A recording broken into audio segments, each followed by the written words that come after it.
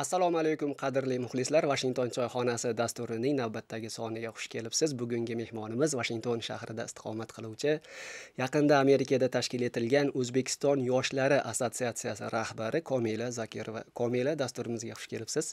Assalomu alaykum, katta rahmat chaqirganingiz uchun.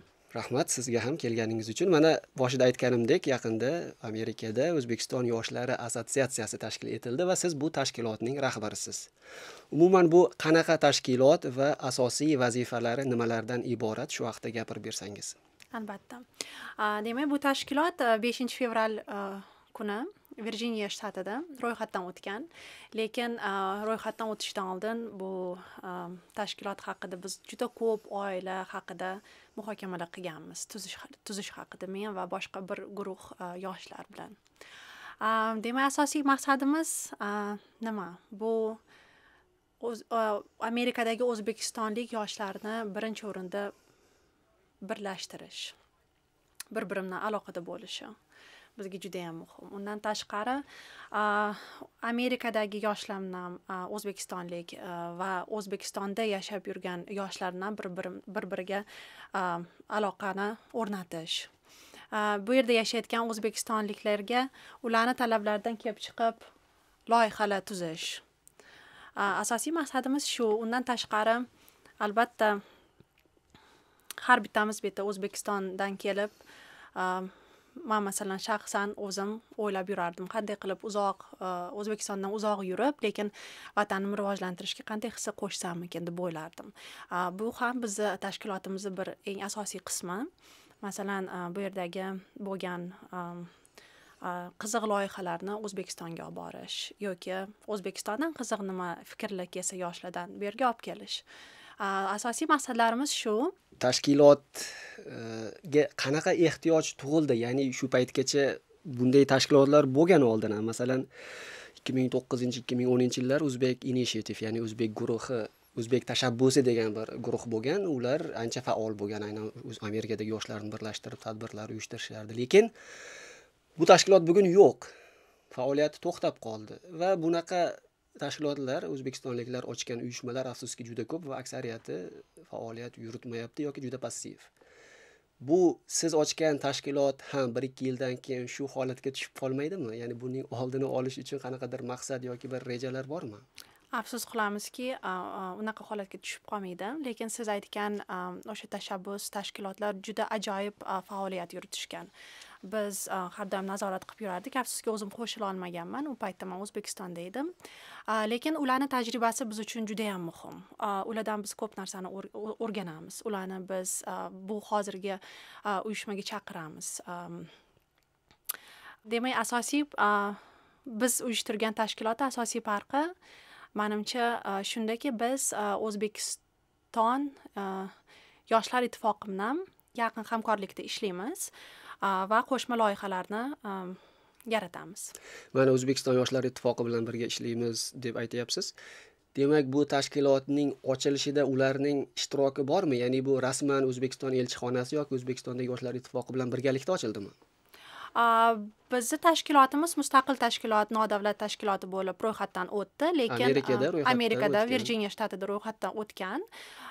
Lekin biz juda yaqin hamkorlikda ishlaymiz va qo'shma loyihalar rejalashtiryapmiz. Demak, O'zbekistondagi o'zgarishlar, O'zbekistonda islohotlarning boshlangani va yoshlar kamolot tashkilotining yoshlar ittifoqiga aylanishi va shuning natijasida yoshlarga e'tiborning oshgani ham bu tashkilotni ochishda qanaqadir hissa rol o'ynadimi?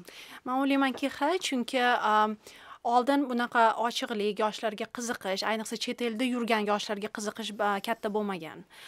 O'shaning uchun ham balkim o'sha siz aytgan tashkilotlar ko'ngilli nimada ochilgan, lekin ishi oxirigacha rivojlanmagan. Nimaga? Chunki yaxshi qo'llab-quvvatlov bo'lmagan. Lekin hozir biz ko'ryapmiz, ancha o'zgarishlar bo'lyapti. Yoshlarga nisbatan qiziqish baland. O'shaning uchun o'sha aloqalarni o'rnatish biz uchun juda ham muhim.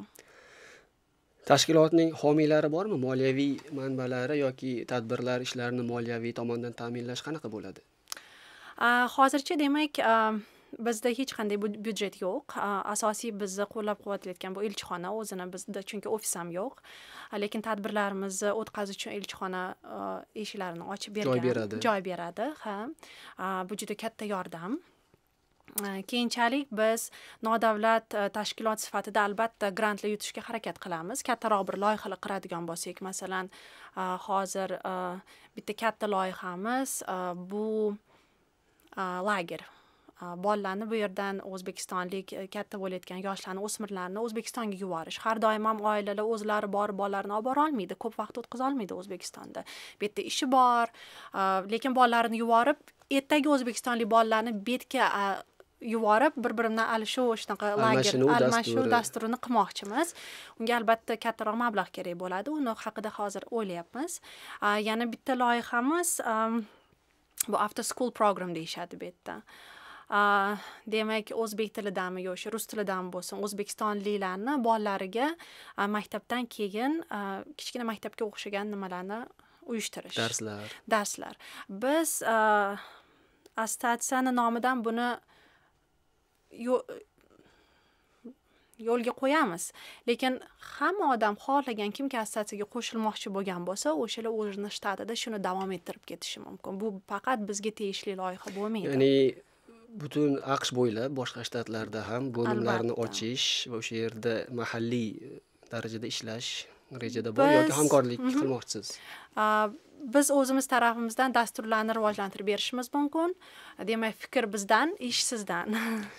Byudjet yo'q, grantlarga topshiramiz deyapsiz. Demak, elchixona tashkiliy ishlarida joy berishda yordam beryapti, lekin moddiy tomondan ular bevosita mablag' bilan yordam bermaydi. Yo'q, biz hozir o'ylayotganimiz, balkim biz homiylarni chaqiramiz. Masalan, men juda ham ko'p bilaman, o'zbekistonlik tadbirkorlarimiz Amerikada juda ham ko'p. Agar qiziqishsa, homiylik qilishga juda ham zo'r bo'ladi. Albatta, undan tashqari a'zolik badaliga tayanamiz. A'zolik badali bo'ladi. Demak, hozircha barcha ishlar asosan ko'ngillilar yordami bilan volontyorlik asosida olib boriladi. Xuddi shunday. Siz mana bundan boshqa asosiy ishingiz bor. Oilalisiz, onasiz. Mana shu ishlardan, oila ishlaridan ortib bu ishga hissa qo'shishga vaqt topa olasizmi? Harakat qilyapman, albatta qiyin, chunki men hozir o'zim ta'lim sohasida nodavlat tashkilotda ishlayman. Haftasiga 5 kun, 40 soat bandman, undan tashqari bolalar bor, lekin xohish shunchalik kuchliki, mana shu nimani yuritishga harakat qilyapmiz. Shanba, yakshanba kunlari bo'lsa ham qanchadir vaqtimni topib, o'sha odamlar bilan uchrashib, telefonlashib ish yuritishga harakat qilyapmiz. O'zbekiston Yoshlar ittifoqi bilan hamkorlik qilmoqchimiz deb aytdingiz. Umuman O'zbekistondagi mana shu tashkilot faoliyatiga qanday baho berasiz? Ular qanaqa ishlashyapti yoki faoliyatlarini yanada yaxshilash uchun qanaqa maslahatlar bergan bo'lardingiz? Hozircha men ko'rishim bo'yicha juda ham qiziq loyihalar bo'lyapti. Men masalan Kamolotni oldin nazorat qilardim. O'zbekistonda bo'lganimda hali unda maktabda o'qirdim, universitetda. To'g'risini aytsam, natijasini juda men o'zimda sezmasdim. Hozir ko'ryapman, ijtimoiy tarmoqlarda ham, keyin haqiqiy qadamlar qo'yib bir ajoyib loyihalar yaratishyapti. Men juda ham xursandman. O'shaning uchun ham men o'sha hamkorlikka juda ham qiziqdim. Aynan qanaqa hamkorlik yoki yordam bo'lishini xohlardingiz Yoshlar ittifoqi tomonidan mana shu uyushmaga? Logistika sifatida, masalan, biz hozir kitoblar nashriyotdan olib kelmoqchimiz bu yerga, o'sha dastur, after school programga dasturlarga ular bizga mana shunday yordam berishi mumkin. Yoki masalan, lager bo'lsa ham ularga biz tayanamiz. Ular erta o'z tarafdan uyushtirishsa, biz bu yerdan uyushtirsak, o'sha mana haqiqiy hamkorlik bo'ladi deb o'ylayman. Demak, O'zbekiston bilan bog'liq har qanday tadbirlarda Yoshlar ittifoqidan yordam bo'lishini xohlardingiz. Ha. Yosh bo'yicha cheklovlar bormi? Bu uyushmaga kimlarni qabul qilasizlar yoki tadbirlar qaysi toifa yoki yoshdagi odamlarni qamrab oladi? Juda ko'p savollar kelyapti, chunki biz Facebookda sahifamizni ochganmiz.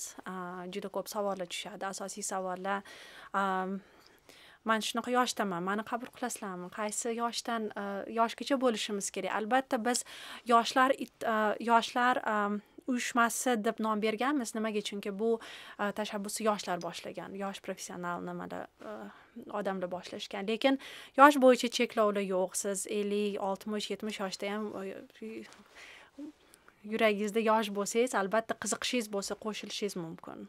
Demak, yoshlar uchun emas faqat, lekin bu tashkilot ortida turganlar, tashabbuschilar, ko'ngillilar, bular yoshlar. Ha. Shuning uchun yoshlar ittifoqi, yoshlar uyushmasi deb nomlagansiz.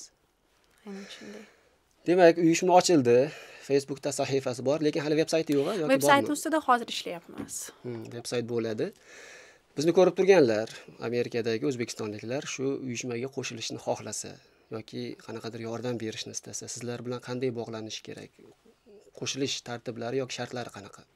Hamma shartlarni biz veb-saytimizda qo'yamiz yaqin orada, lekin hozircha hammani men Facebook sahifamizda kuzatib boringlar deb javob beraman. So'rashganda juda ko'p so'rashadi, qanday qo'shilsak bo'ladi. Keyin yana bir muhim narsani aytmoqchi edim. Bu tashkilot faqat meniki, yo biz do'stlarimizniki emas, bu hammamizniki. Xohlagan odam qo'shilsin. Fikrlar, sizni eng asosiy hissangiz qo'shilganingizda nima bo'ladi? Fikrlaringizni bo'lishing, yuboring. Biz bilan bog'laning. Mana shu sizni qo'shilganligingizni bildiradi. Amerikada katta bo'layotgan farzandlar biz xohlaymizmi, yo'qmi, o'zbek tilini aksariyati unutadi. Afsuski. Afsuski.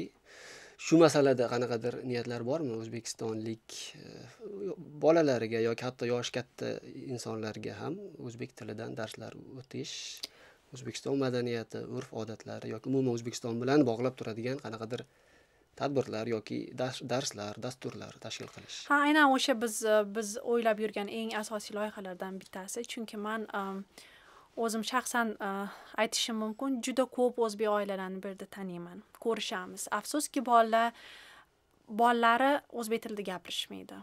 Biz harakat qilamiz o'zimizni bolalarimizga o'zbek tilida uyda faqat o'zbek tilida gapiramiz. Lekin men ko'rib kelyapman, bolalar o'zbek tilini, yo rus tilini o'sha o'zbekistonlik qaysi tilda gapirsa, afsuski yo'qotishyapti. O'shaning uchun ham o'shandan kelib chiqib biz o'yladik, o'sha maktabdan keyin yig'ilib, shunaqa maktabga o'xshagan nima o'tkazishsa, after school programmalar qilishsa juda ham menimcha muhim bo'ladi. O'shaning uchun ham o'sha kitoblarni hozir O'zbekistondan darsliklarni olib kelishni o'ylayapmiz. Tadbirlar qilamiz dedingiz, mana har xil bayramlarda va bolalar uchun, yoshlar uchun bu madaniy dasturlar bo'ladi, lagerlar haqida gapirdingiz. Professional o'zbekistonliklar yoki O'zbekiston yoshlari uchun bu uyushma qanaqa yordam bera oladi? Masalan, Amerikaga keldi, o'qidi yoki yangi kelgan muhojirlar Amerikada yo'lini topa olmayapti. Qayerda o'qish kerak yoki o'qishni bitiryapti, qayerdan qanday ish topishi mumkin. Umuman mentorlik dasturlari masalan Amerikada juda keng yoyilgan bir an'ana. Shu masalalarda sizlar qanday yordam bera olasizlar? Bu ham bizni bir katta maqsadimiz, bu mentorlik dasturini rivojlantirish. Chunki o'zimni ko'p tanishlarim bor, ular bu yerda kelib, ancha yildan beri yaxshi ishlarda ishlab yurishadi. Ular ham qiziqishadi, yosh talabalar kelgandan keyin ularga yordam berish. Hammamiz bir-birimizga yordam berishga qiziqamiz albatta. Shu bir-birini bog'lasak, biz maqsadimizga erishgan bo'lamiz deb o'ylayman. Demak, bu masalada professional, shu yo'nalishda muvaffaqiyatga erishgan insonlarni yig'ib, ular orqali o'sha qiziqqan yoshlarga maslahat berish, mentorlik dasturlarini tashkil qilish rejada bor. Ha, bir-birimdan bog'lash va shunaqa dastur yaratish. Tushunarli. Mana O'zbekistonda Yoshlar ittifoqi tashkiloti bor va yoshlar bilan ishlaydigan boshqa nodavlat tashkilotlar yana bormi yo'qmi biz bilmaymiz. Balki bordir, lekin unaqa mashhur emas, nomi chiqmagan, chunki bunga arzirli ish qilishmagan. Amerikada yoshlar ittifoqlari va har xil nodavlat tashkilotlar, bunaqa tashkilotlar juda ko'p. O'zbekiston Amerikadan yoki siz ochgan yangi uyushmadan nimalarni o'rganishi mumkin? Shu haqda nima tavsiyalar bergan bo'lardingiz? O'ylaymanki, eng asosiysi bu yerdagi faollik. Ya'ni yoshlar o'zi tashabbusidan chiqib faol bir qanaqadir guruhlarga uyushib qatnashish, o'sha social activism deydi bu yerda. Bu juda ham kuchli ijtimoiy faollik bo'lishi juda ham muhim. Keyin Amerikada juda ham volontyorlik madaniyati kuchli. O'shani ham O'zbekistonda bizda bu bor, men ko'p ko'raman guruhlarga, lekin o'sha yanada ko'proq keyin o'sha nodavlat tashkilotlari ko'proq e'tibor olinsa, o'sha menimcha juda ham yaxshi bo'ladi. Yaxshi fikrni aytdingiz. Haqiqatdan ham mana yoshlar ittifoqini ko'p tilga oldik. Juda yaxshi loyihalar, dasturlar bilan chiqishyapti, lekin negadir bu davlat tashkiloti bo'lgani uchun, byudjeti davlat tomonidan ta'minlangani uchun dasturlari, tashabbuslari hammasi o'sha oldindan belgilangan, davlat tomonidan tasdiqlangan ishlar bilan cheklanib qolishadi.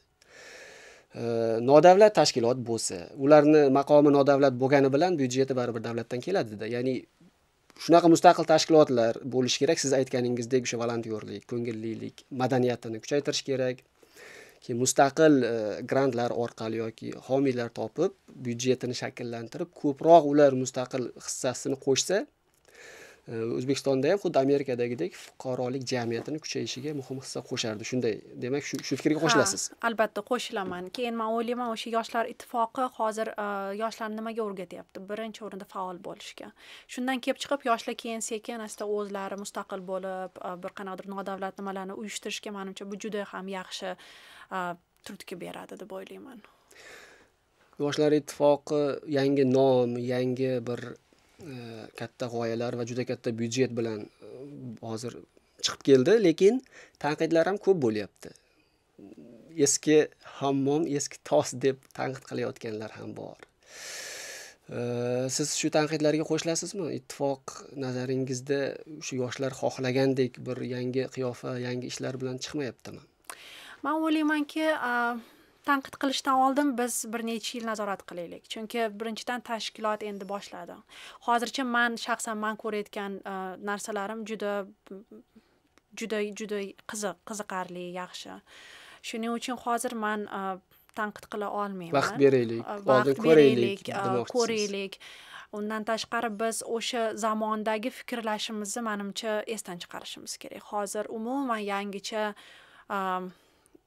yondashuv, ko'p o'zgarishlar bo'lyapti. Men bu narsaga juda ham ishonch bilan qarayapman. Shuning uchun ishonamizki, juda yaxshi bo'ladi degan umiddasiz. Juda ham umid qilaman, albatta. Bizning ko'rsatuvimizni Amerikada juda ko'plab mana o'zbek jamiyati vakillari ko'rishadi. Mana sizning yangi ochilgan tashkilotingizga ishonchim komil, yanada qiziqish ko'payadi. Ularga yana aytadigan nima gaplaringiz bor? Qanaqa o'sha sizlarga qo'shilish yoki yordam berish masalasida? Birinchidan hammani albatta taklif qilaman, qo'shilinglar. Agar qandaydir qiziqarli fikrlar bo'lsa yoki masalan juda bilaman ko'p yoshlar bu yerdagi proyektlarni O'zbekistonga olib bormoqchi bo'ladi. O'sha qanday qilib men ham O'zbekistonga shuni olib borib, o'sha yerda tarqatsammikin deb o'ylashadi. O'sha fikrlardan chiqinglar, bo'lishinglar, biz o'shani muhokama qilaylik. Bu yerda bitta guruh yo bitta odam emas, bu bir kattaroq tashkilot bo'lsin. Hammamiz o'shani fikr almashuv, brainstorming deydi-yu, o'sha juda ham muhimda. O'shaning uchun hammani chaqiraman, qo'shilinglar. Va albatta bu tashkilot hozircha homiylari yo'q. O'shaning uchun biz a'zolik badaliga tayinmoqchimiz. Shuning uchun bu notijorat, nodavlat tashkilot bo'lgani uchun agar siz o'zingiz moddiy tarafdan hissangizni qo'shsangiz, qonunchilik Amerikada nodavlat tashkilotlarga shunaqa yaxshi imtiyozlar berilganki, agar o'sha a'zolik badalini bizga qo'shib yordam bersangiz, yil oxirida qonun shunaqa yaratilganki, nodavlat notijorat tashkilotga o'sha pul berganingiz uchun yil oxirida siz soliqlaringizdan bu pulingizni chiqarib olishingiz mumkin. Demak, davlatga siz kamroq pul to'laysiz. U degani siz a'zolik badalidan hech narsa yo'qotmaysiz, faqat O'zbekistonlik jamiyatiga Amerikada yordam berasiz va hech qanaqa yo'qotishlar bo'lmaydi. Facebookdan sizni topishmoqchi bo'lsa qanday qidirishlari kerak? Uzbekistan Youth Association in America. Aziz tomoshabinlar, bugun bizning mehmonimiz Amerikada yaqinda tashkil etilgan O'zbekiston yoshlari assotsiatsiyasi rahbari Komila Zakirova bo'ldi. Komila, sizga katta rahmat suhbat uchun. Katta rahmat. Va bular aytganlaridek, agar uyushmaga qo'shilmoqchi bo'lsangiz, Facebook orqali bu tashkilotni toping, qo'shiling va bu nodavlat, notijoriy va yoshlar uchun atalgan loyihalarda, tadbirlarda qatnashing. Shu yerda bugungi dasturimizga ham yakun yasaymiz. E'tiboringiz uchun katta rahmat. Kelgusi dasturlarimizda uchrashguncha xayr, salomat bo'ling.